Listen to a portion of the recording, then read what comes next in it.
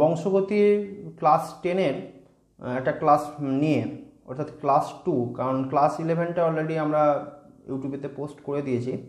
যদি কারো দেখা না হয়ে থাকে অবশ্যই ক্লাস 1টা দেখে নাও। এবং ক্লাস 2 এর সম্বন্ধে আসছি।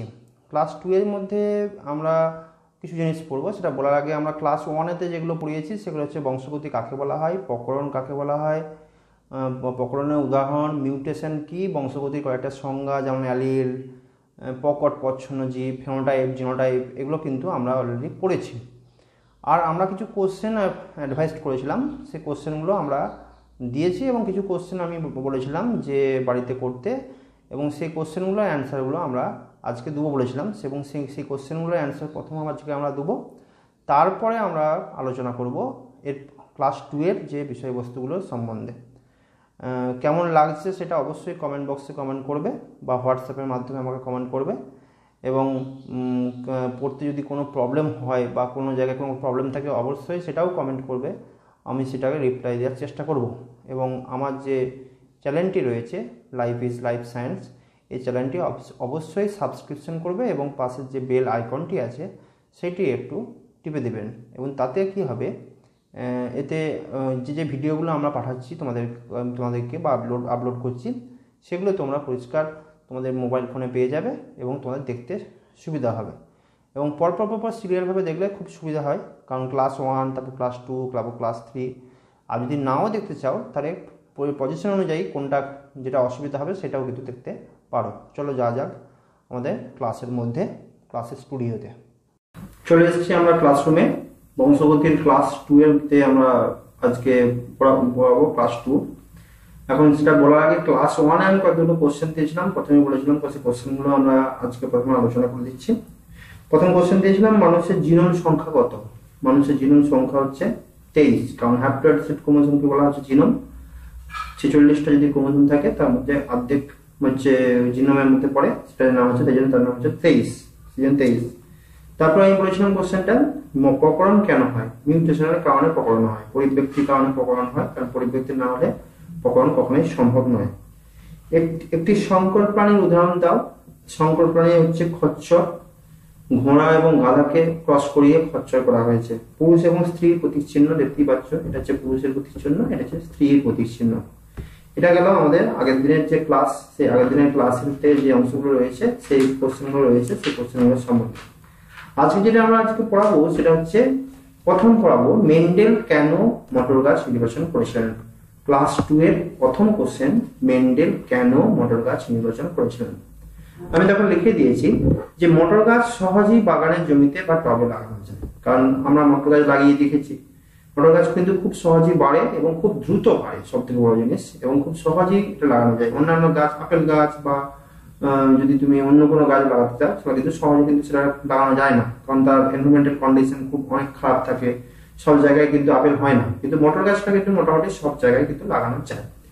দ্বিতীয় পয়েন্ট হচ্ছে মটর ফুল স্বপরাগী হয়, বাইরে থেকে অন্য কোনো বৈশিষ্ট্য সহজে মিশতে পারে না। দেখো মটর গাছের মধ্যে দুটো পরাগযোগই ঘটে, স্বপরাগযোগ, ইতর পরাগযোগই ঘটে। স্বপরাগযোগ মানে হচ্ছে একটা গাছের একটা ফুলের মধ্যে যদি পরাগযোগ হয়, বা একটা গাছের দুটো ফুলের মধ্যে পরাগযোগ হলে স্বপরাগযোগ। আর যখন দুটো একই প্রজাতীয় দুটো গাছের মধ্যে যদি পরাগযোগ হয় তখন হচ্ছে ইতর পরাগযোগ। স্বপরাগযোগটার ক্ষেত্রে, মটর গাছের ক্ষেত্রে স্বপরাগযোগ হচ্ছে, তাই জন্য বাহ্যিক কোনো বৈশিষ্ট্য কিন্তু সহজে মিশতে পারে না। তৃতীয় পয়েন্ট যেটা বলা হচ্ছে যে মটর গাছ সুস্পষ্ট বংশগত বৈশিষ্ট্য লক্ষ্য করা যায়। তার মানে মটর গাছের মধ্যে যে বৈশিষ্ট্যগুলো আছে সেগুলো কিন্তু সুস্পষ্ট এবং সহজেই কিন্তু সেগুলো লক্ষ্য করা যায়। পরের পয়েন্টে বলছে মটর ফুল আকারে বড়, তাই সহজে ইতর পরাগযোগ করা সম্ভব হয়। আমি একটু আগেই বলছিলাম যে স্বপরাগযোগ, ইতর পরাগযোগ দুটোই কিন্তু মটর গাছের মধ্যে কিন্তু হয়ে থাকে। সেজন্য মটর গাছের ফুলের আকারটা বড়। ইতর পরাগযোগ করতে গেলে কি করতে হয়? ইতর পরাগযোগ করতে গেলে পুংকেশর, গর্ভকেশর যদি একটা ফুলের মধ্যে থাকে তার মধ্যে পুংকেশরটা তুলে ফেলে দিতে হয়। তাহলে যদি ছোট ফুল হয় তাহলে পুংকেশরটা তুলে ফেলা মানে সম্ভব হয় না বা সমস্যা হয়। কিন্তু একটু বড় ফুল হলে সহজেই কিন্তু পুংকেশরটাকে ছিঁড়ে ফেলে দেওয়া যায়। অর্থাৎ সেক্ষেত্রে মটর ফুলের আকারটা বড়, তাই সহজেই ইতর পরাগযোগ সম্ভব হয়। পরের কোশ্চেন আসছে মেন্ডেলের সাফল্য লাভের কারণ। এটাও ইম্পর্টেন্ট কোশ্চেন। মেন্ডেল সমস্ত এক্সপেরিমেন্ট তো করেনি, মেন্ডেল কিছু কিছু এক্সপেরিমেন্ট করেছিল এবং সেখানে সেই জন্য তার সাফল্য সে পেয়েছে। কিন্তু সেই সাফল্য লাভের কারণ কতগুলো রয়েছে। যেমন প্রথম কারণটা হচ্ছে অনেকগুলি বৈশিষ্ট্য না গ্রহণ করে একটি বা দুটি বৈশিষ্ট্য নিয়ে পরীক্ষা করেছিলেন। তার মানে সমস্ত বৈশিষ্ট্যগুলো গ্রহণ করেনি, একটা বা দুটো বৈশিষ্ট্যগুলো পরীক্ষা করেছিল, সে চয়েস করে নিয়েছিল, সেই চয়েসের উপর তার সেটা ফুলফিল হয়ে গেছিল। দ্বিতীয় পয়েন্ট বলছে পরীক্ষার সময় প্রতিটি চরিত্রগত চারিত্রিক বা চরিত্রগত বৈশিষ্ট্য আলাদা আলাদা করে ব্যবহার করেছিল।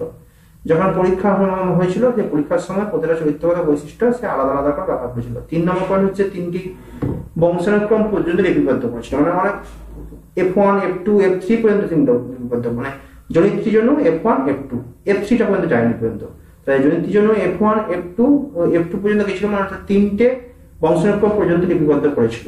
4 নম্বর প্রশ্ন হচ্ছে অপত্য বৈশিষ্ট্যের উপর তিনি জোর দিয়েছিলেন।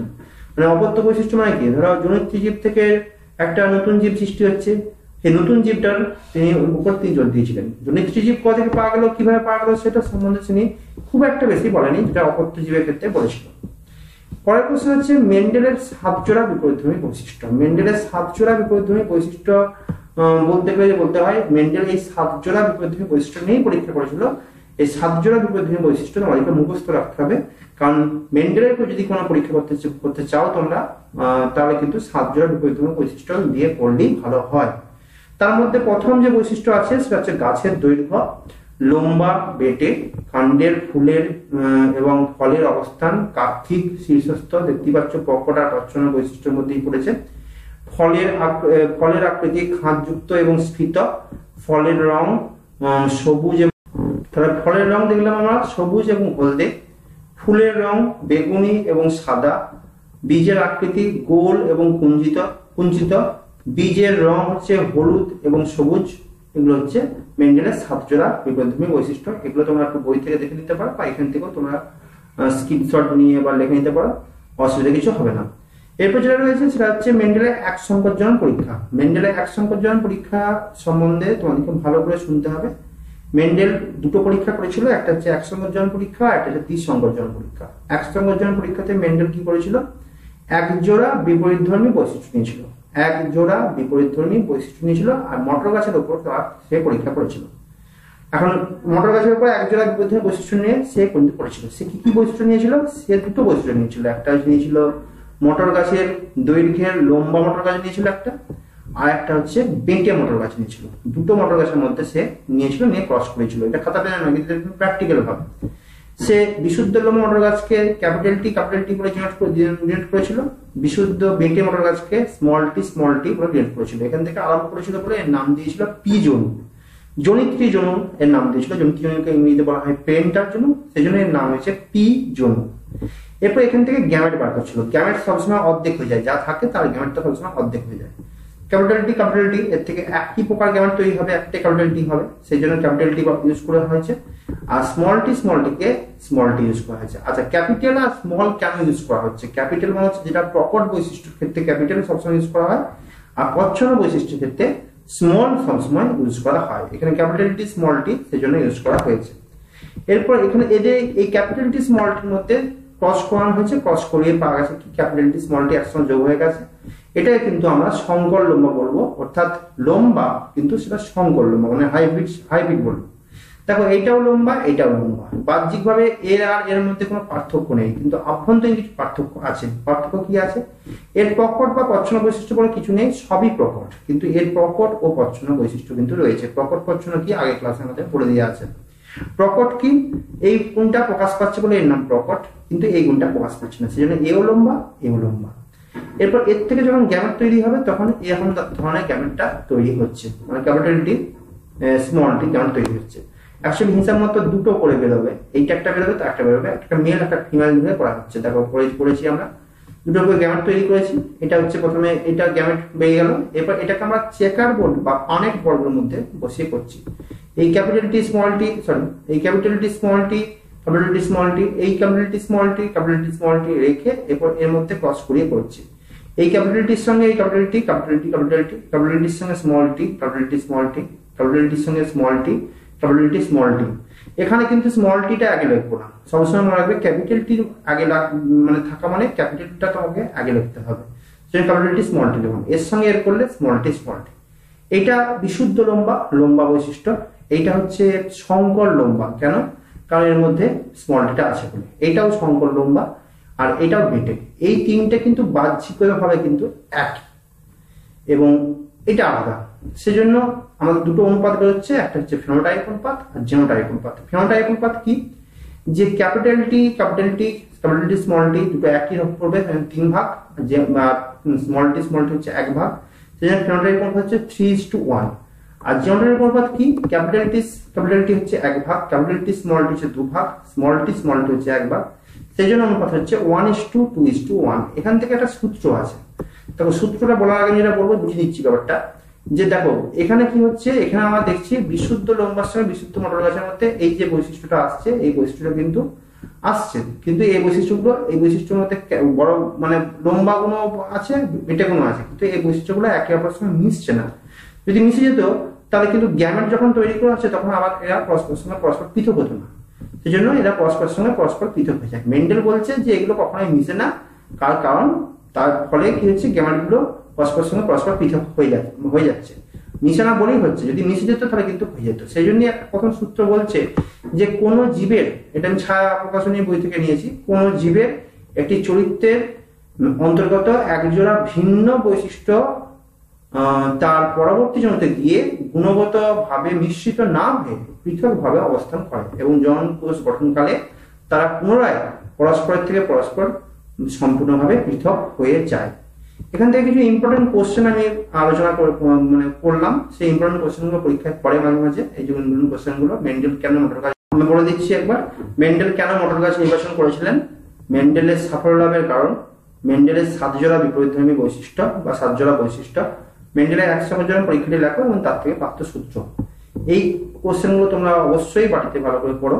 আমি যেটা পড়ালাম তার মধ্যে এই কোশ্চেন গুলো রয়েছে এবং বই পড়ো, আশা করি তোমরা বুঝতে পারবে। যদি তোমরা বুঝতে না পারো তাহলে কিন্তু আমাকে এই নাম্বার বা এই হোয়াটসঅ্যাপ নাম্বার বা আমার যে কমেন্ট বক্স আছে সেই কমেন্ট বক্সে কমেন্ট করো, আমি সেটা অ্যান্সার দেওয়ার চেষ্টা করব। আর আমার যদি এই ক্লাসটা ভালো লেগে থাকে অবশ্যই তোমরা তোমাদের বন্ধুকে শেয়ার করে দাও, যাতে তোমাদের বন্ধুরাও পড়তে পারে। অতএব সেক্ষেত্রে এবং লাইক, কমেন্ট, শেয়ার এগুলো করার চেষ্টা করো, তাতে বন্ধুরা পড়ার চেষ্টা করতে পারবে। কারণ এই সময় সবাইকে একসঙ্গে থেকে কাজ করা উচিত, অতএব বন্ধুদেরকেও তোমরা শেয়ার করার চেষ্টা করো। এই ক্লাস এরপরে আমরা 3rd ক্লাসে আসবো। এই 3rd ক্লাসেতে আমরা কয়েকটা বুঝবো। যদি তার মধ্যে কোনো প্রবলেম হয় তখন আমরা তোমাদেরকে হোয়াটসঅ্যাপ বা অন্যান্য মারফত আমাদেরকে জানাও, আমরা সেটা জানবো। ঠিক আছে? ওকে।